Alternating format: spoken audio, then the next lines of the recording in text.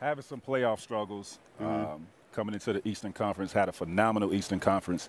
Do you feel as confident in that you figured it out coming into the NBA Finals? Yeah, I mean, I think what the problem was for me was not being aggressive enough. And, early in the series, first round, second round, trying to be more of a facilitator. But what our team needs is for me to score and be aggressive and get downhill, get to the free throw line, and, make the assists when they're there. All season I was the guy kind of making sure guys got shots up, et cetera, et cetera. But coming to the playoffs, things are different. You want to be more aggressive, more assertive. You want to be, more of a scorer, more of an attacker.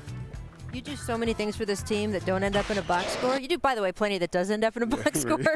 But there were games where you had less of the stats. And what is it like to hear that, especially where everything's so intensified in a playoff situation? Or when you do score a lot and they're like, oh, they wasted the Kyle Lowry 30-point game because he's never going to do that again. Right. Like that kind of thing. Because it's all magnified at this time of year. To me, it doesn't bother me. It's just like it's an opinion. Everyone has it. But for me, I understand what I do for my team. And the most important thing is doing things for your team to win games. And we're at this point for a reason.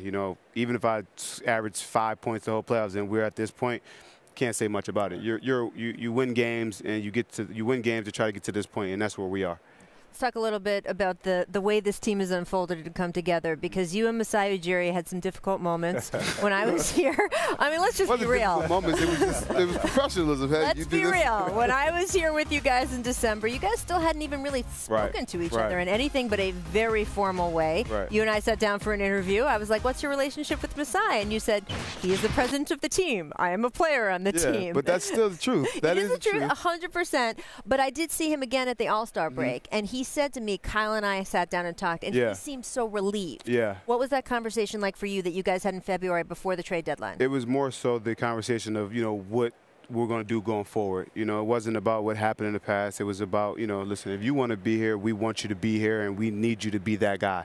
We need you to be Kyle Lowry that's bought in, and to make sure that you got everybody else, going with you. And it was good. It was a good conversation. It wasn't like this or that at point. It was more so, listen, this is what we both want. How do we get there? How do we get on the same page? And that's where you become, you're a real-life grown man, where you can sit down with another man, look him in the eyes, and have a conversation and say, this is one thing, this is this, blah, blah, blah, whoop-de-woo.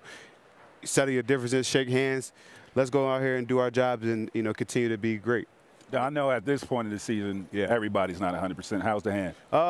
I'll have to take care of it after the season, but I don't want to talk about it as much. You know what I'm saying? Like, I seen something that was like, don't talk about it. I was like, I'm not talking about it. It's being brought up. I haven't complained about it. I won't complain about it. I don't care about it. I'm going to continue to do the things I need to do to make sure I can play at a high level, and that's it. So in the same way where Masai Ujiri is the president and you are a player and your hand is not exactly 100%. It's here. We haven't amputated it yet. Not yet. But how does it just your guiding when you're doing your shot? How does it affect your game?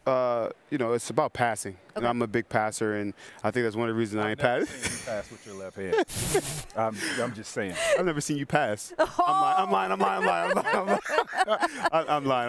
I know. Listen, Mac, one of the best passes I've ever been. But it's just the flicking of the passing, the kind of the ball moving, the handling the ball. During the game, honestly, I can't feel my thumb. It's like that. We do some things. She wasn't going to talk about it. She just baited. You're right. I thought you had better medium training. You were good at your job. You were good at your job. I'm good at my job. Thank you very much. I'm like, they basically go. But it doesn't matter. It's healthy. But they give you enough, shoot it up. There's just Yeah, exactly. We're good to go. Okay. Can you play? I have never played professional basketball. Can you do that with only half a hand? Absolutely. Yeah. Apparently, he's in the NBA Finals. Hey, yes, we're here. Played damn well. I appreciate it, man. I do want to follow up on one more Masai thing, just because he spoke earlier today, and he said the guys who came before are part of this, guys like Tracy or Vince, but also he pointed out DeMar DeRozan. Yeah. Have you spoken to DeMar in the last week, in the last couple of days? He said he didn't need friends. I talked literally. What time is it? I talked to him about 8 hours ago. Before I went to bed. I talked to DeMar every day, and it's, listen, we wouldn't be, this organization, this franchise wouldn't be here. Mac and Vince and all those guys, and DeMar at this point also. DeMar definitely is a big part of what we built here. Unfortunately, he's not here with us right now, but at the end of the day, he's texted me, Freddie, all the guys that he has relationship with. He still texts us after every, we all got one. Me, Norm, Pascal, Serge. And that's just the type of person he is. He has no hate in his blood. He has any ill will to any of us. He wants us to be successful. And if he wants me to, wants us to win a ring. Yeah. And that's the one thing about him. That's why he's such a great man. Is he wants us to be successful. He put up that Instagram post, I think it was yesterday, of him alone on vacation. I haven't been on Instagram. Well, I didn't know if that was supposed to be you with him, because I know that you have done like that ghosting up, dapping him in the hallway, like pretending as if he's still there. I don't know if that was him a reference to be you being with him. I got a transport machine, so I took the picture. Okay.